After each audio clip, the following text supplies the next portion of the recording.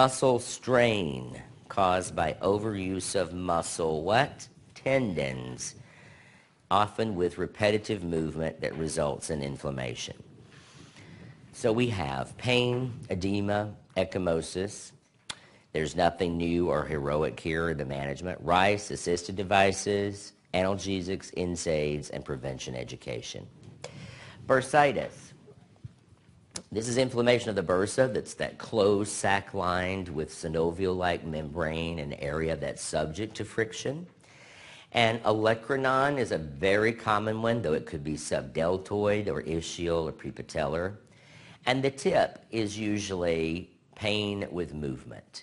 So the patient will say, yeah, I'm here because my shoulder hurts. Is it hurting right now? No. Okay, well, put your hands above your head. And they won't be able to do it without pain. The pain with the movement in that particular area tips you off.